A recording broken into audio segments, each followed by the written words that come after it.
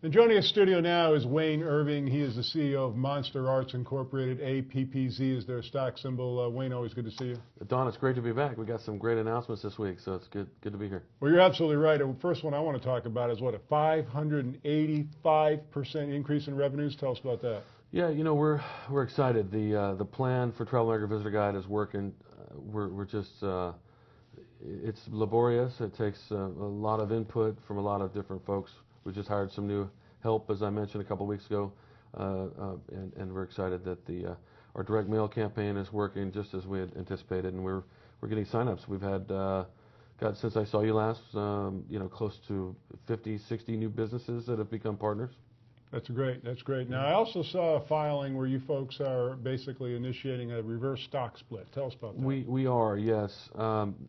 Back early 2014, the OTC markets changed their rules, and we used to be listed on the QB, the OTC QB, but their rules have changed for companies that have stocks that trade for less than a penny. Okay. And so what that did is it pushed us to OTC Pinks. Okay. So now if your stock is trading for less than a penny, you can't trade on the OTC QB, which a lot of brokers won't trade on the OTC Pinks. And so we have a lot of shareholders that have stock that they've had, since we founded the company or in prior actually, basically the brokers are unable to buy and sell the stock for them anymore. So one of the reasons is we're not diluting anyone. The idea was to reverse the stock, get the stock back closer to 10 cents a share, so that we can then turn it back on for 80% of the folks that have formerly been able to trade the stock. So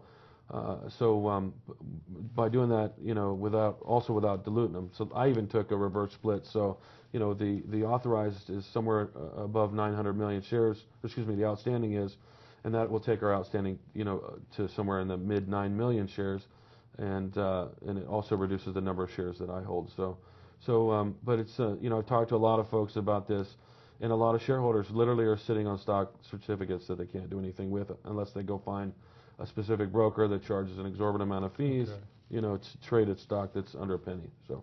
Okay, well that's good news. Now you've got an app that you want to demonstrate to us. Got a little bit of time left. Show us that. Yeah, this app, I'm really excited about this app. Well, one, Travel America Visitor Guide, I wanted to,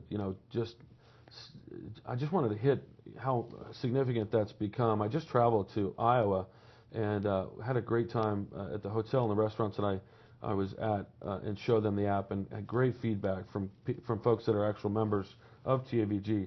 But the app that I brought today to show you is this it's called Mia.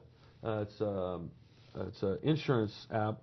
Now it's legal in more than 20 states to show your auto insurance card to the cop when he pulls up. So what we've done is we've taken a digital copy of your auto insurance card. So what we've done is we've taken the idea of putting all your insurance in one particular app. So this particular app has auto insurance, dental insurance, health insurance, homeowners, life insurance, and it even has an accident reporter built into it, so that you can, if you get in an accident, or an incident reporter, someone, fire or flood or burglary, or someone hits your car, you can date timestamp images, based on the event, take notes and record that, and it's all exportable, so you can share it with your agent.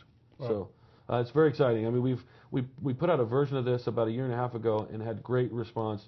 We've updated the look and feel. We want it to look more, we want iPhone and Android to look more alike, and we really like the way the new layout. We've had a lot of feedback on how to lay this out so people would enjoy it more. And it's even got what's nice is you don't have to, there's a card viewer, so you can look at every single one of your policies at one time, and sort through them and pull them up, and there's instructions how to use it. It's very, very simple, and it works on both Android and iPhone.